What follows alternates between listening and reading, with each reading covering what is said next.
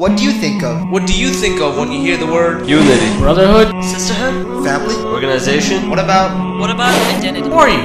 Perhaps your answer is a Muslim, an American? But what is your role as a Muslim American? Can you be both a Muslim and an American at the same time? You must have heard the story of Yasin And burn the Quran Day? And the hearing of Peter King on homegrown terrorism to demonize the identity you possess. That's right.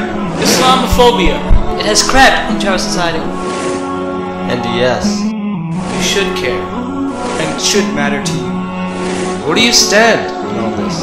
And what should you do amidst all this? Find out. On June 5th, 2011, at Brooklyn Tech High School, Muna Youth and Many presents the second annual New Horizons, with renowned speakers such as Shaykh, Khalid, Yasin. They, the so-called non-Muslim experts, have politically and ideologically grouped us into the following categories: fundamentalists, traditionalists, modernists, secularists. Fundamentalist means those people who are saying we want to go back to the Quran and the Sunnah. Imam Abdul Malik.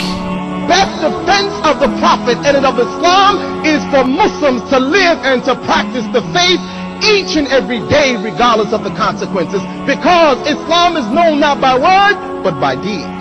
Yeshua Evans. Because he gave this great way of life that has changed me. It's far greater than anything you've ever tried to imagine in your mind. The mind cannot comprehend it. It's like casting a drop off your fingertip in the ocean. And entertainers such as Deen.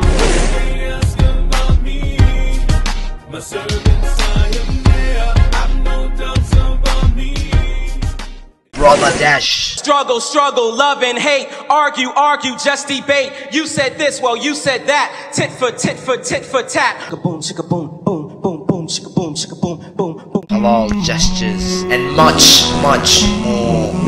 An event, an experience, unforgettable. Make sure you're there.